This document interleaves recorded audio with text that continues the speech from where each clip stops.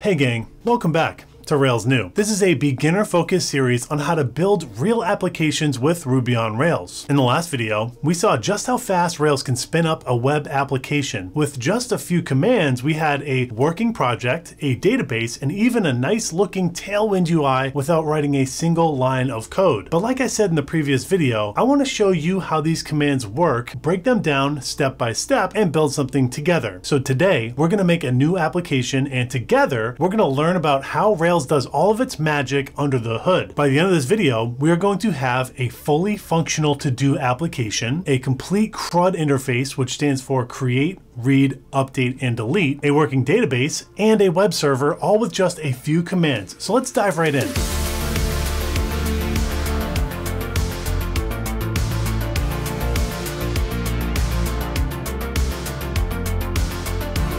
The first thing we have to do is create our new Rails app. So let's open up our terminal and run Rails new doable. This is a to-do app, by the way, and so I think doable is a fun little name for it.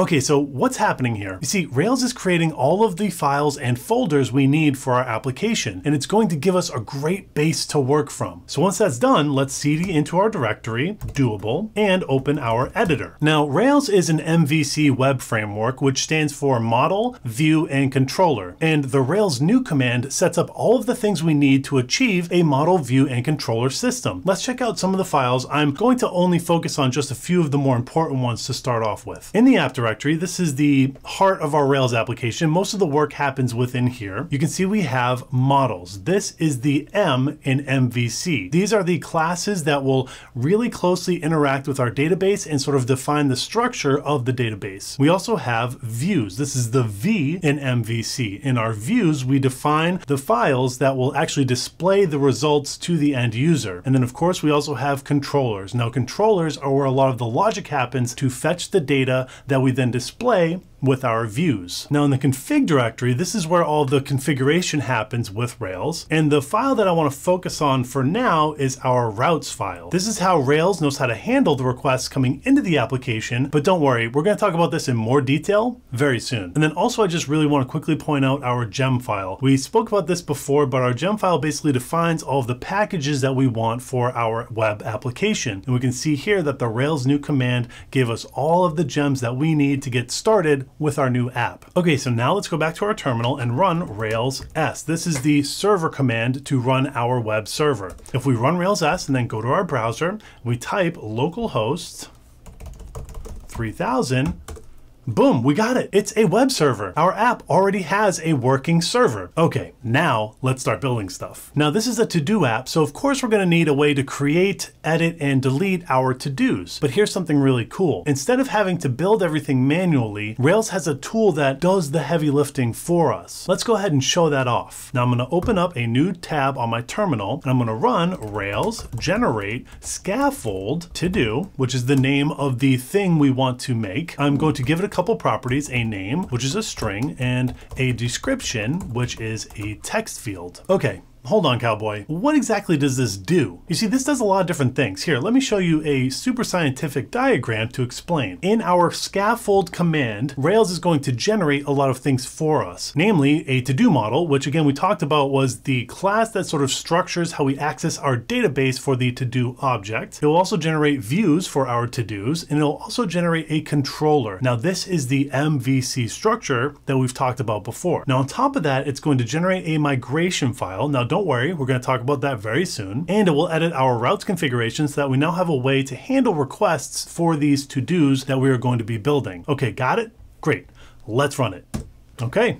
And we're all done. You can just go ahead and pat yourselves on the back and call it a day. All right, just kidding. We're gonna dive into this a little bit more, but first, this should now give us access to the to-dos route. So let's go into our browser and type to-dos at the end of our URL for localhost 3000. I hit enter and, oh no, I have my first bug? What is this? Well, you see, this is an error message and Rails is fantastic at giving us great descriptive error messages. And you can see here that it's saying our migrations are pending, and to resolve this issue, we need to run bin rails db migrate. Okay, great. Let's go ahead and do that. Let's go back to our terminal and run bin rails db migrate. Perfect. So now we have migrated our database and this should fix our problem. Okay, but what the heck does dbmigrate do and what is a migration file? Well, we can go back to our diagram and we can see here that our migration file is one of the things that Rails Scaffold will generate for us when we're building out a new resource. So let's check out our migration file here. Let's go back to our editor and we can now scroll down into our DB directory and click on migrate, and we see we have a new migration file. Now we can see in this file, we're going to create a table called to-dos in our database, and this table will have a couple of columns, a name, which is a string, and a description, which is a text field. Now this is exactly what we put into the command line when we scaffolded a new to-do resource. We specified that we wanted name, which was a string, and a description for our to-dos, which is a text field. So this is what our migration file is doing for us. And you might notice there's a huge string at the beginning of our migration file. What does that mean? Well, migration files are kind of like version control for our database. Anyone can open up our project, run dbmigrate, and it should keep our database perfectly in sync, structure-wise, with everyone else. So everyone will be on the same page, and as long as they run Rails dbmigrate, their database will automatically match our latest version. So what we see at the beginning of this file is actually a timestamp that Rails adds to migration files so that we can track when they are created. And we can also see that since we have run this migration, we now have a new file called schema.rb. And this is the file that details the structure of our database. We now have a table called to-dos with these attributes inside of it. Also, if you want, we can actually query our database and see what's going on. Now, Rails by default uses a database called SQLite. Now, SQLite is a library that stores a database in a file on your system. So we can actually cd into the storage directory, and we can see that we have a development.sqlite3 database file. So if we type SQLite3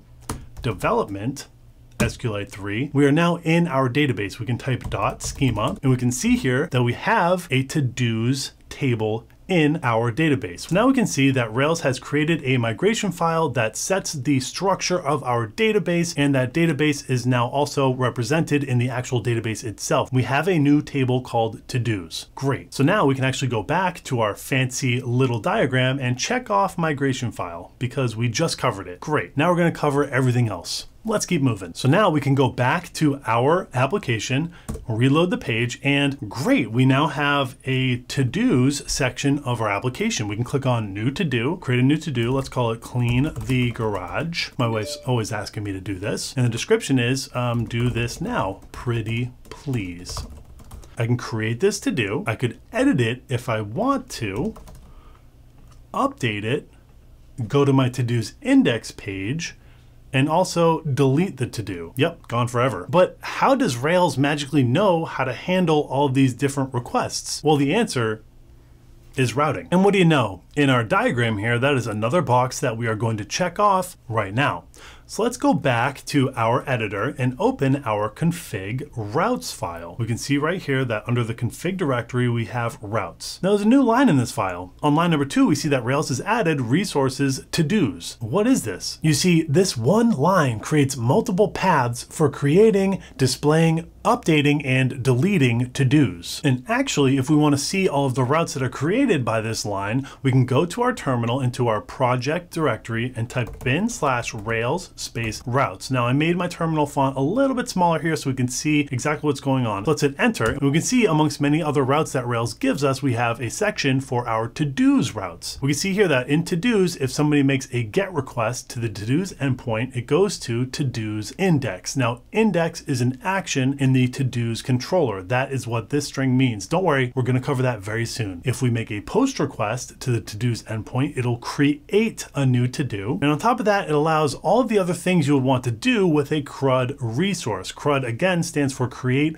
read, update, and delete. We can create a new to-do. We can edit one, which is the update part of CRUD. We can get a to-do and show that single resource, and we can also delete to-dos. Now, that is what resources to-dos gives us. It gives us all of these routes and all of these ways that our app can now handle these actions on the to-dos resource. So now we can go back to our fancy diagram and check off routes. Nice, we've covered routes. Yes. Okay, so now we understand how some of these routes are working, but how do we actually display this data as a web page to the end user? Well, that's where we can talk about our views, controllers, and the model. So let's start off with to-dos index. We learned from our routing that when somebody puts a GET request on the to-dos endpoint, we hit the to-dos index controller action. So let's go up to our controllers directory and click on to-dos controller. So now we see we are in our to-dos controller and we want to scroll down to our index action. Now in our index action, we can see that we set an instance variable called to-dos to to-do.all. Okay. What's going on here? Now, like I mentioned before, we created a model called to-do, and that model is the thing that we use to interact with our database. Now, if we go into our models section of the app directory, we see we have a to-do model. And our model class from to-do inherits from application record. And if we go to application record, we can see that it inherits from active record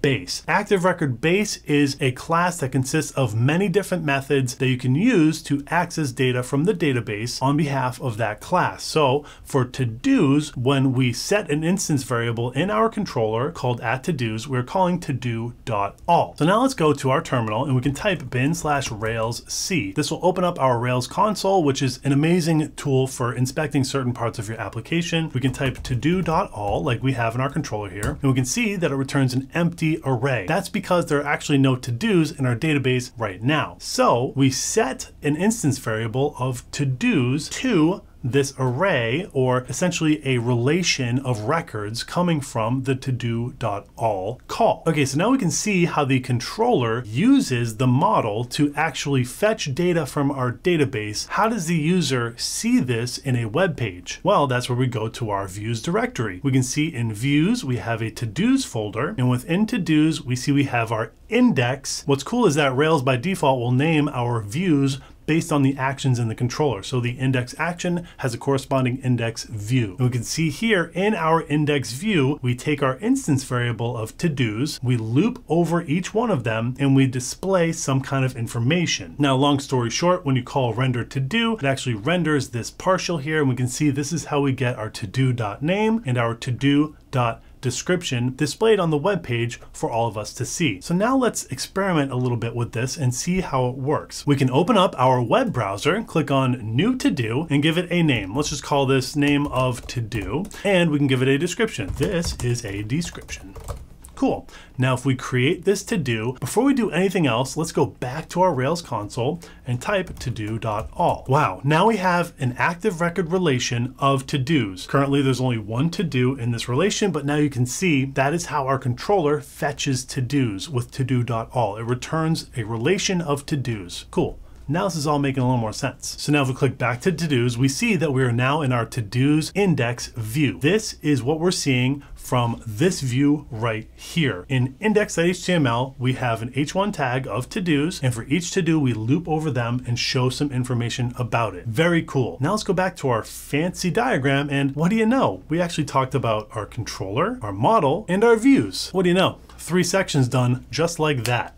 That's pretty cool. Now, to explain everything we just did, I actually made another fancy little diagram right up here. So now let's just go through this flow really quickly. A user requests something of the server. It goes through our routing file, which again, Rails added resources to-dos. And from that routing file, it finds the appropriate controller action. Then the controller, as we saw before, typically will fetch data to display in a view. And then once the controller has the data, the view can display it to the end user. This is the typical flow for an MVC application, and this is exactly what Ruby on Rails gave us with this scaffold command. So let's take a second to appreciate what just happened. You see, we started with an empty terminal, no models, no routes, no database, but now we have a fully functioning Rails application with real data, as we saw, real functionality, and a clear understanding of how it all fits together. This is Rails in action. It's fast, it's convention driven, and it's ready for whatever you want to build. Okay, so now we have to-dos. In the next video, we're going to add to our application a new concept called projects, but this time we're going to do things a little bit differently. You see, we are going to build our new projects feature completely by hand, so you can see how Rails conventions, the ones we showed off in this video, work from the inside out. We will actually write our controller, we will build our views, we're going to define our routes, and we're going to wire everything together ourselves. We are going to learn more deeply how Rails expects things to be structured and why that structure makes sense for building apps faster and easier. So stick around, and hey, Thanks, nerds.